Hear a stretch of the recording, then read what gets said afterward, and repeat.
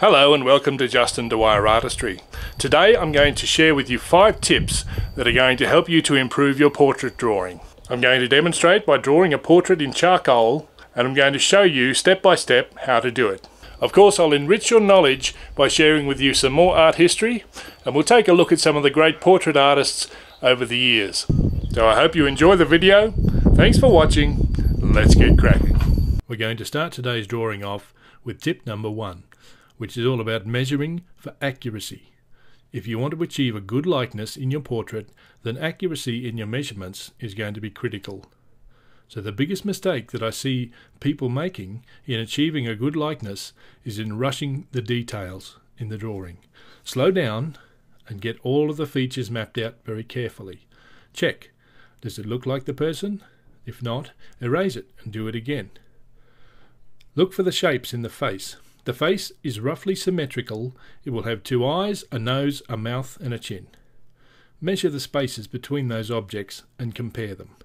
For example, in some people, the distance from the eyebrow down to the mouth is the same as the distance across the eyes from the outside edges. This is just an example, and it isn't true of everyone. So make your own measurements every time you draw someone to double check. If you measure very carefully, then all of the elements will line up, and the person will appear before your very eyes. A portrait can be described as being a representation of a person. The representation can be conveyed through a wide array of mediums and styles. The fundamental principle that makes a representation a portrait is that it relates to a specific person and is not just any human being, but one specific human being. This representation will convey details about the person and will include a physical likeness or focus on specific physical characteristics that the person possesses. It will often include details that are prominent in a person's life, such as a musician being portrayed with an instrument or sheet music in the background. Other elements may be presented in a realistic or symbolic manner. For example, a king or an emperor will have a crown or other regal symbol of power. Tip number 2. Step back from your work frequently. To build up the picture, you need to look at the whole picture. If you obsess over one little detail, you can lose the big picture. Stop every few minutes and step back. Look away from the drawing and let your mind focus on something else for a few seconds. Now look at the drawing again. Note where your eyes travel to first. That is your focal point. Is it where you want the focal point to be? Look at where your gaze travels next. Is it where you want it to travel? Correct the problems you see and then step back again. Have another look. What do you see that needs fixing next? Keep building up your drawing in this way, layer by layer by layer. Early cave paintings contain images that refer to humans, but it is unclear whether they refer to a specific person. Some of the earliest remaining examples of portraiture relate to burial rituals of various cultures. Funeral masks, ceremonial coffins, statues, and wall carvings can be related to specific rulers, generals, or other important people from antiquity. While early examples of these can be highly stylistic and can be more representative of an ideal rather than an individual, by the 14th century BCE, Egyptian artists began creating representations of individuals that can be supported by archaeological evidence.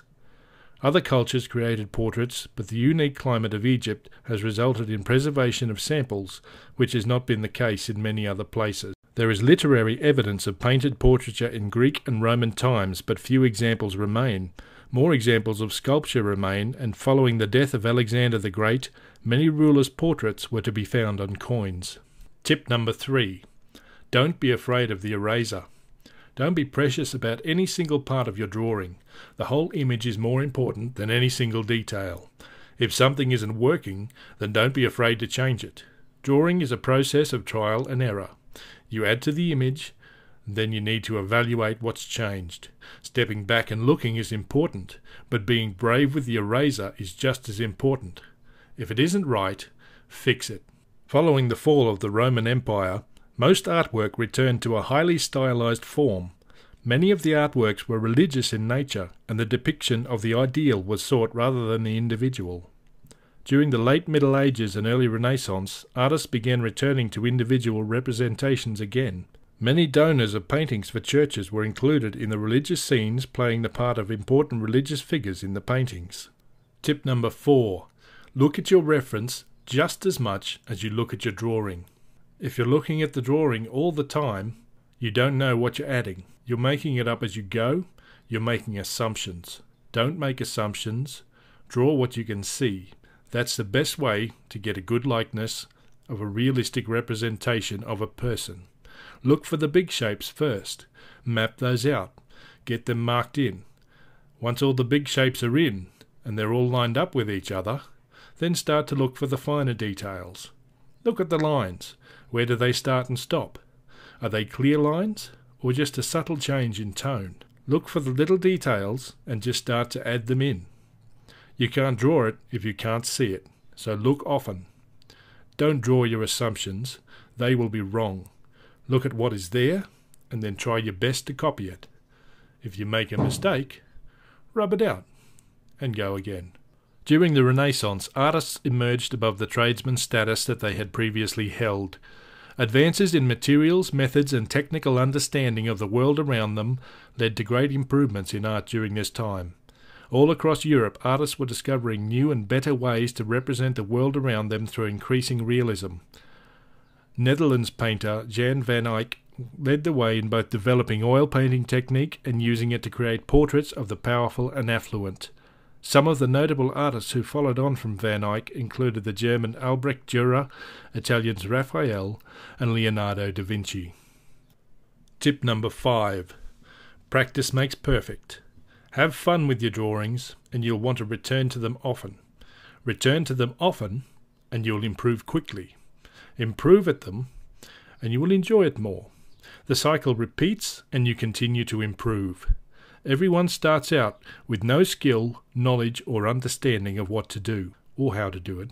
We all have to learn how to draw one drawing at a time. While some people may have more natural ability than others, we can all still improve and get better. Don't get frustrated if the drawing didn't go well. This is an opportunity for you to improve. You can always try again. Look at what went well and try and apply the principle to what didn't go well. Did you rush the measuring and end up with a face that was out of proportion? Well, then try again next time, only measure more carefully and you will see improvement. Did you spend too much time with your face in your drawing and didn't step back to look? Well, next time, try and step back more often and you will see improvement. Everybody can improve, no matter how good or bad they think they are. Portraits over the years have been a medium for conveying the fashion of the day. At the opposite end of the scale from the high society portrait painters was Francisco de Goya, who painted himself in his sickbed following near-fatal illness that left the Spanish painter deaf. Goya had his fair share of successes with court portraits, but is well known for also producing grotesque images from mythology. One of the most explosive periods of change occurred around the end of the 19th and the beginning of the 20th centuries. The extreme realism of previous eras gave way to experiments in light, colour and form in light of increases in social, psychological and scientific understanding. Modern artists such as the Frenchman Paul Cézanne flattened form into shapes and colours, while French artist Paul Gauguin flattened and returned to a primitive stylised method. Other artists such as the Dutch Vincent van Gogh pursued colour and line to convey psychological and spiritual representation, while the Norwegian Edvard Munch pursued internal expression of ideas and feelings. That's all for today. Thank you so much for watching. If you liked the video, please click that like button. To see more videos like this, hit the subscribe button and don't forget to click the bell to receive notifications of every time I put a new video out. If you have anything you want to say, please feel free to leave it in the comments section below. I love to hear what you think. Once again, thank you so much for your time. Have a wonderful day and bye-bye.